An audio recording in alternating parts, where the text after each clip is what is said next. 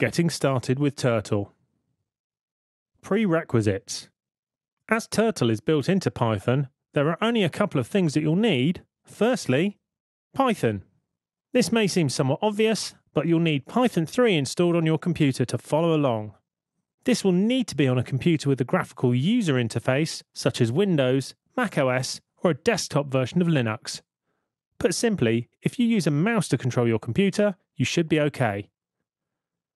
Python 3 can be downloaded from the Python website, python.org, and if you need help, take a look at the Real Python guide by following this link or searching on the Real Python site. Python environment. For much of this course, you'll see the Python REPL being used. This allows entry of Python commands and their instant execution. For the final project, the code will be written in an editor, as this code is longer and more complex than any of the previous examples, and it will be built up in stages. In my case, I'll be using Visual Studio Code, but you can use any editor such as Idle, which is installed alongside Python.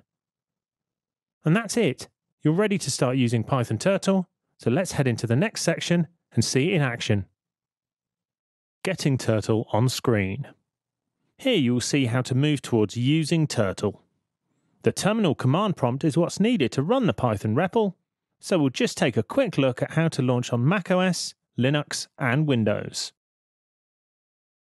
On macOS, summon Spotlight Search by holding down the Command key and tapping the spacebar. You can then type terminal and hit enter once it appears at the top of the search.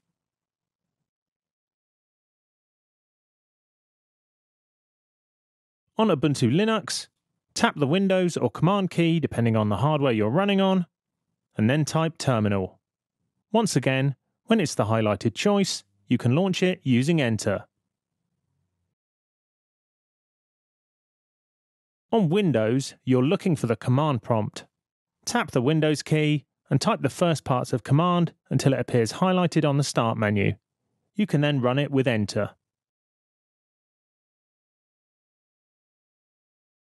Next, a quick word about the REPL itself. You can run it by typing Python or sometimes Python 3, and you should see the prompt ready for you to enter commands.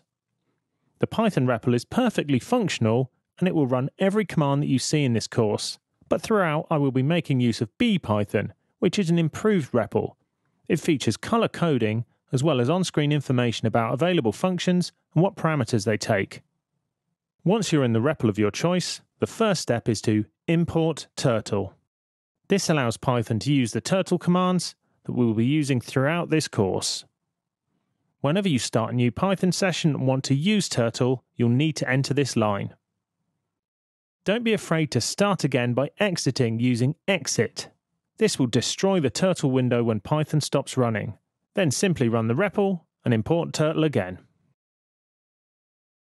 Import and naming conventions.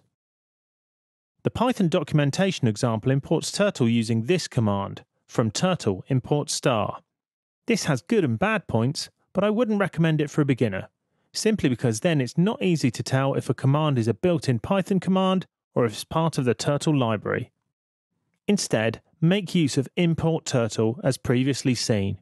This is easier to understand because every method will be preceded by the word turtle and a dot. When you're first experimenting with Turtle, you can use the Turtle objects and methods without any reference. For instance, you can just type turtle.getScreen and a screen will appear. The other commands used for controlling the Turtle will also work in the same way, but this can mean a lot more typing, and it's much easier to assign a variable name to them, a bit like naming a pet, as then you know you are always referring to the correct object. Whenever you choose a variable name, try to balance making it meaningful with keeping it succinct. When you come back to your code in a few weeks' time, it makes reading the code so much easier if the variable names make sense. Initially, you will see S used to refer to the screen and T to refer to a turtle. With that out of the way, let's look at programming Python Turtle, exploring the features and functions that are present. Programming with Turtle. This section will be broken up into 4 main parts: moving the turtle, drawing shapes, altering the turtle, and some other functions. So let's get started by looking at moving the turtle. Moving the turtle. Here you will see all of the steps needed. Firstly, importing the turtle library, creating a new screen referenced by S,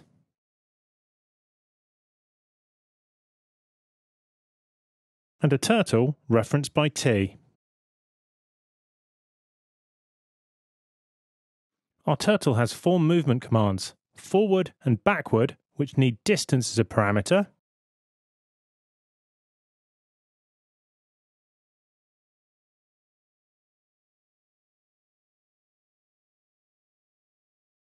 and left and right, which need an angle as their parameter.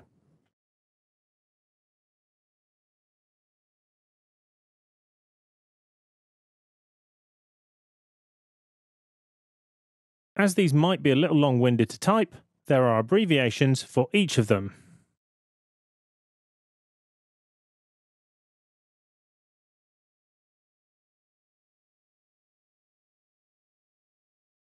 GoTo makes use of the coordinate system which is present on the turtle canvas. It's useful to be aware of the coordinates that are on screen, as sometimes it can make programming simpler to directly move the turtle to a location or measure its position. As you can see on screen, the coordinate system starts with 0, 0 at the centre.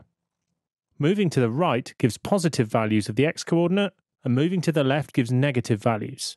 A similar situation exists for the y-coordinate, where an upwards movement from the home position is positive, and a downwards movement is a negative one. Each quadrant has a characteristic combination of positive and negative values for x and y. GoTo uses these 2 coordinates to send the turtle to a specific location, as you can see here.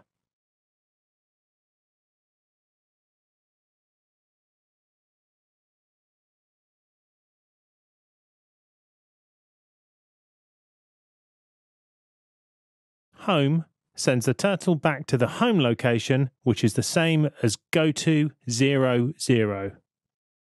It's possible to obtain the turtle's current position with the pos command.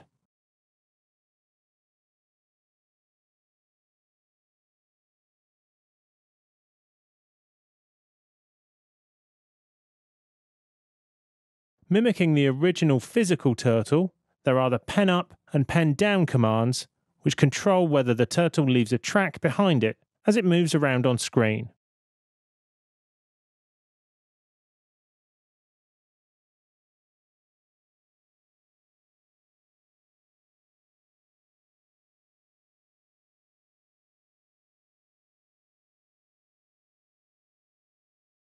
Let's send the turtle home, and then make use of the clear command to clear everything it's drawn so far. Now that you've seen how to move the turtle, in the next section you'll take a look at getting it to draw some more complex shapes. Drawing shapes. Creating regular polygons is done by issuing the same command multiple times. For instance, a square has straight lines and 90-degree turns at each corner.